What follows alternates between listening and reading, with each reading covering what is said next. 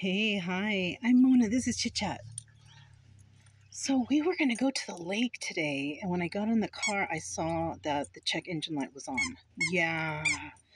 So, I panicked. We didn't go to the lake, and it sucks because I told the dogs, oh, we're going to go there, and they're all excited, you know. We still went, but I went to the Jiffy Lube because I was worried, you know, because that was the last mechanic place I went to. And they brought out their machine and checked, and it was something with the gas line or emission, whatever, something like this, right?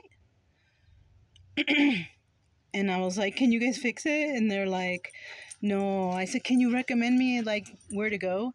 And so the guy told me two places.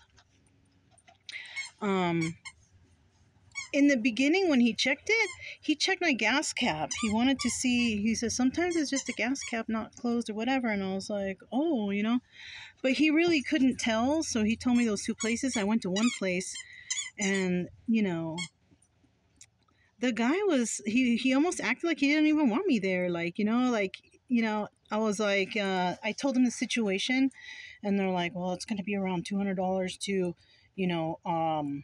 diagnose it, and then you're gonna have to leave the car here all entire day, whatever. And I was like, well, okay, yeah, I need it fixed. And they're like, we can't get you an appointment in until the 23rd.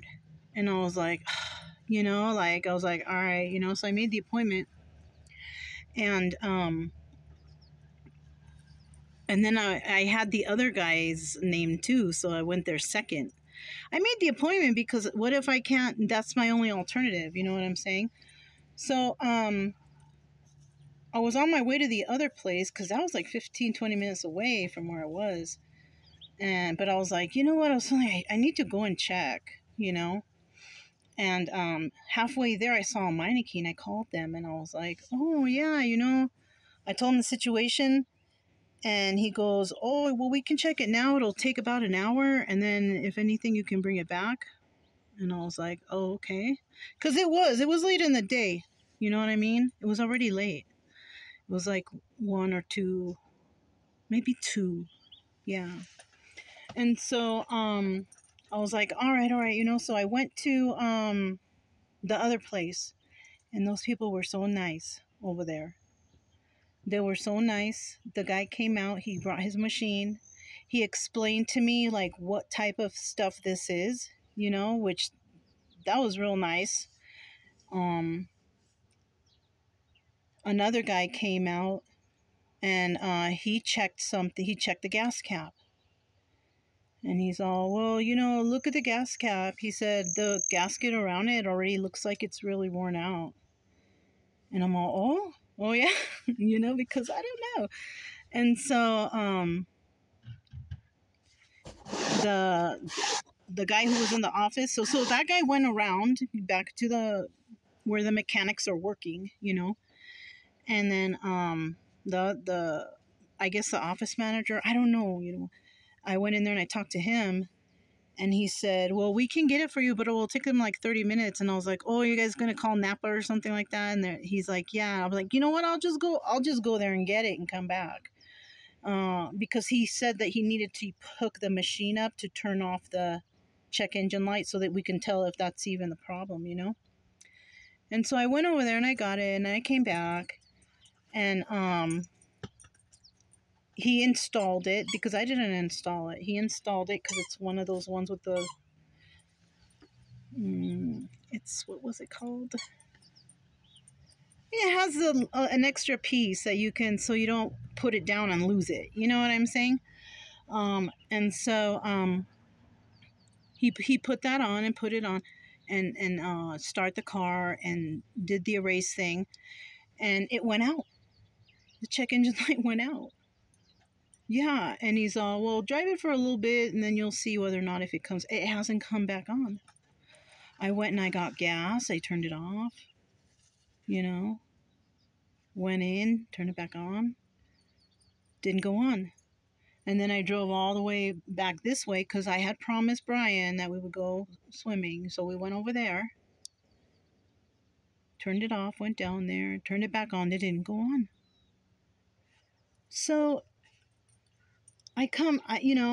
when When I came back to have the guy put it on there, and then he turned off the light, he reset it or whatever. I'm like, so how much do I owe you? He's like, it's nothing. Yeah, can you believe that? This guy was a very, what was the name of that place? And we're around Flagstaff, okay?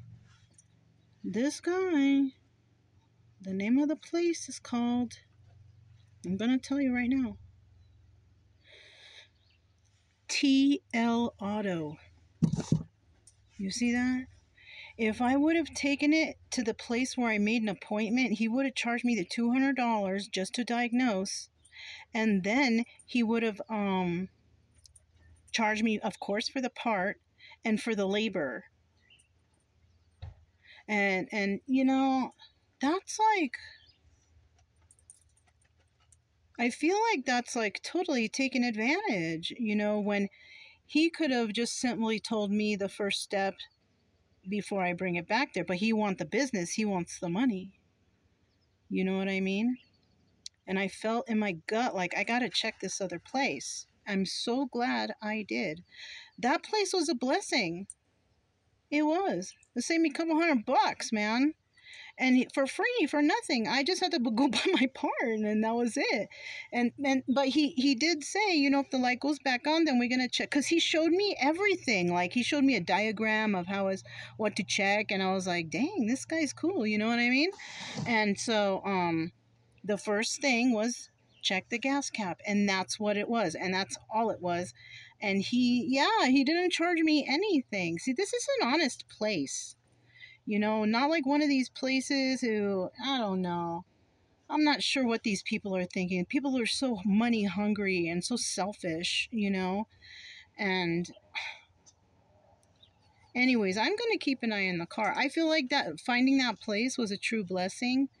You know, to me, I always take care of the car when things are due on it. I always take it in, you know, and I don't want to be caught anywhere because I didn't feel or I didn't think. No, I'm not a mechanic. And when their charts, because they have charts that say when you're supposed to do this, when you're supposed to do that, I believe in those charts if you want your car to run well all the time. I don't push this car, none of that, you know. But it was something as simple as that, and that place I feel like wanted to rip me off. Like, instead of just jumping out real quick and checking like these guys did, it's like those guys were a blessing. You know what I mean? I swear. So I mean, shoot, because I have to depend on professionals for my stuff, because I don't know about that, and I don't have a man who might know that. I mean, I may not have love, but you know what? God loves me. Because, you know, what if I would have never checked that place? What if I would have felt like, well, I guess this is my only choice? But it's not.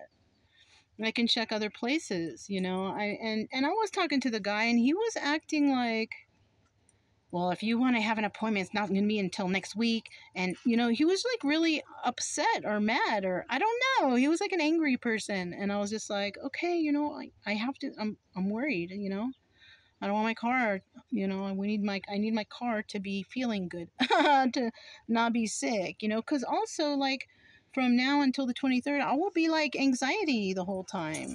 Yeah, that will bring up my freaking blood pressure and all that shit. I need to get, when things happen, I like to nip it in the bud, right? I like to take care of it right away. I'm not going to think like, oh, well, maybe. No. Even though that guy told me like, yeah, it'll run for 20 years or whatever. And I was just like, no. I want it done now. I want it fixed now. The reason why my car is doing well is because I do things when I'm supposed to do it, you know? Anyways. I feel blessed for that. I just do. And then I went to go get gas. Another thing today, and I know, see, this is what, I know it sounds weirdy to you guys, but let me tell you, I went to the gas station, and I went inside because I was feeling thirsty.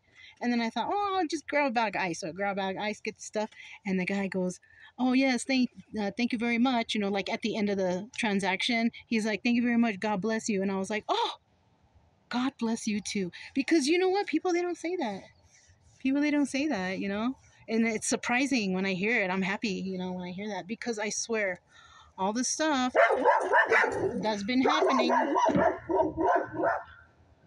all the stuff that's been happening to me, I always come out like with real good luck. Or no, I just feel like, you know, because I have my faith in God, that's why, you know, that, you know what, the sheriffs have been driving up and down here today also since I've been here.